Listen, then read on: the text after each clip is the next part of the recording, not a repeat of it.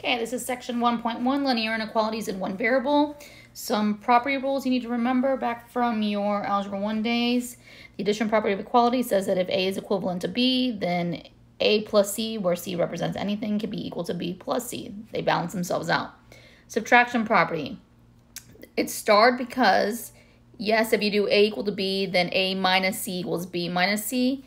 But you cannot do the reverse of it. If I do A minus C, I cannot be C minus B. The left side and the right side will not be equivalent. You can test this rule by coming up with values for A and C and B and seeing that the left and right don't equal in the second set. Multiplication property of equality says that if A is equivalent to B, then A times C is the same as B times C. Again, the division one is starred also because yes, A over C is equivalent to B over C, provided that C does not equal 0. Remember, C in the denominator means an undefined rule. So we can never divide by 0 unless you are doing limits of a function. And at that point, you're taking pre-calculus. So right now, we're not. Example 1. It says -3/5 P equals 4/15.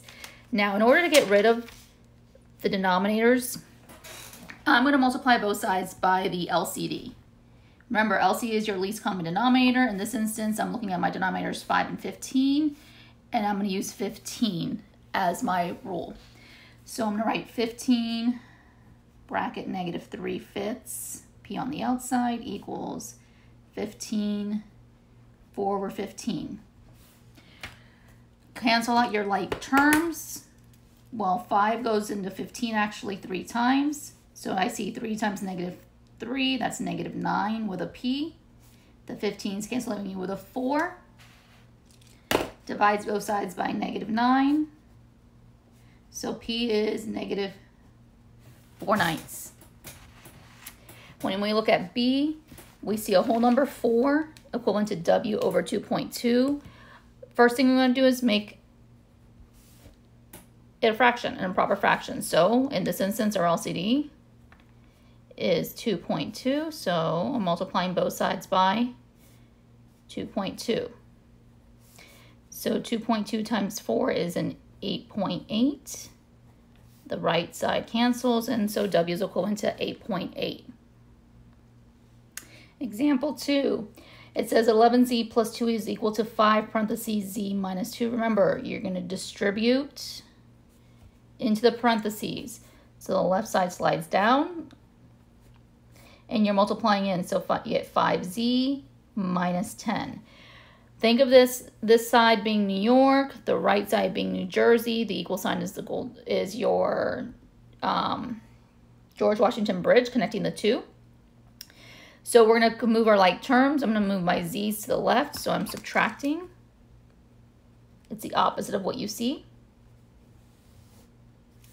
So you get 6Z plus 2 equaling -10. Now you're going to move the 2 to the right, so it's positive 2. I'm subtracting it. So we get 6Z equaling -12. Divide both sides by 6. So Z is equal to -2. Example 3. Notice that in this problem, there's brackets and then parentheses contained inside the bracket.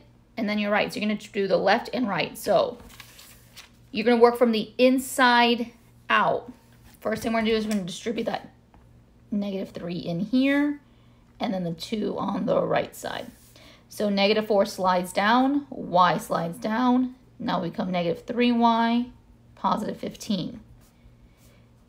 You become 12 minus 10Y. So the right side is already broken out. The left side still needs to go. First thing we do is we're going to combine like terms on the inside. So we're going to combine these two terms right here. So we see -4 slides down.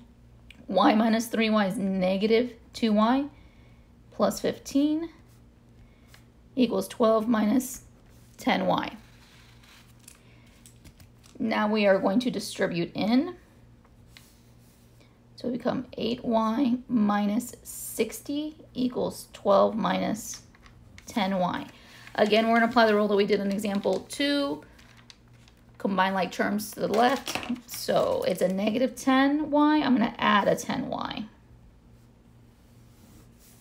To get 18y minus 60 equals 12.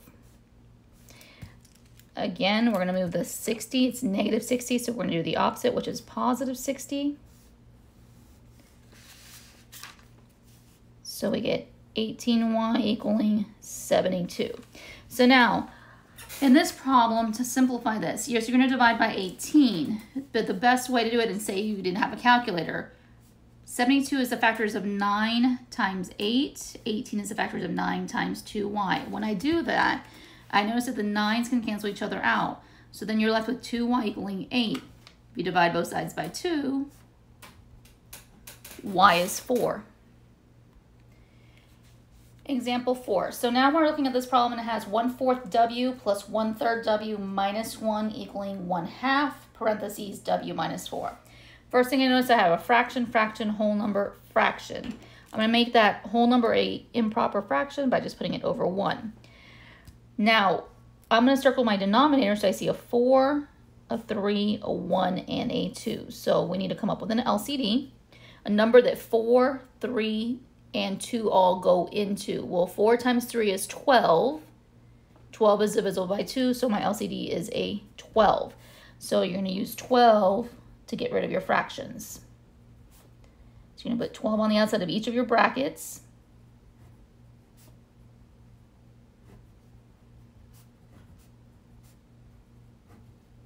And then the parentheses is not affected because it's already protected by the parentheses symbol.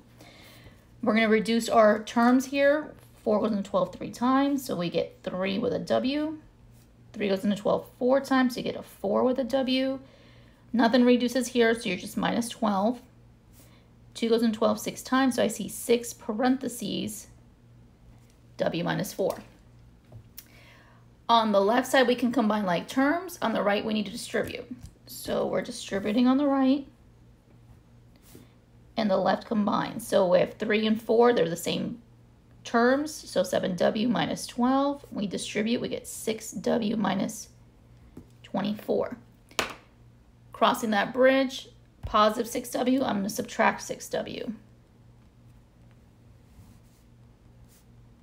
So we get w minus 12 equaling negative 24.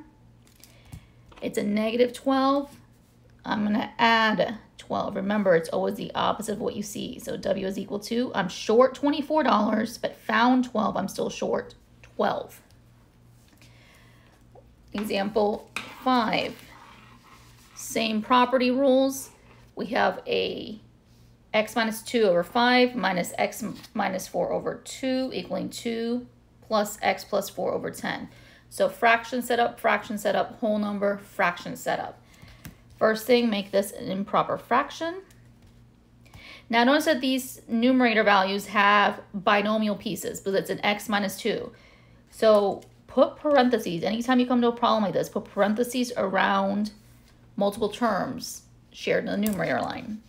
Now I'm circling my denominator. I have a 5, a 2, a 1, and a 10. Well, 5 times 2 is 10, and 10 is divisible by 10, so your LCD in this instance is a 10. So you're going to put 10 bracket x minus 2 over 5, 10 bracket x minus 4 over 2 equals 10 bracket 2 over 1 plus 10 bracket x plus 4 over 10. The reason I'm doing this is so I can reduce fractions and get rid of your denominators.